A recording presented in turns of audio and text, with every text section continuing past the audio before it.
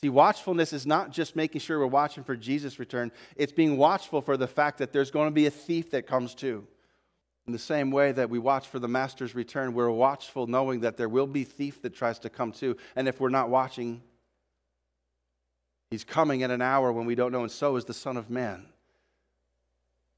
And I think it's just something I want to leave us to consider at this time, that what is it in our life that just seems so important, seems so overwhelming, seems so critical that we get an answer to it or get it figured out or accumulate enough money or stuff or whatever it is, whatever the stuff is. We all have stuff. Come on, I have stuff, so I know you have stuff.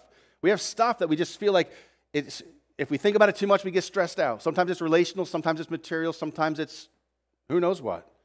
We all have stuff, but if that stuff in the cares of this life anchor our soul to a place of not being free to just watch with joyful expectation for when He's coming back for us, we are at risk of missing the greatest moment that's ever going to happen, and it will ever happen in the cosmos. The return of the Creator for the completed, restored bride, His church, those who believe in Him and have made themselves ready by the Holy Spirit to receive Him.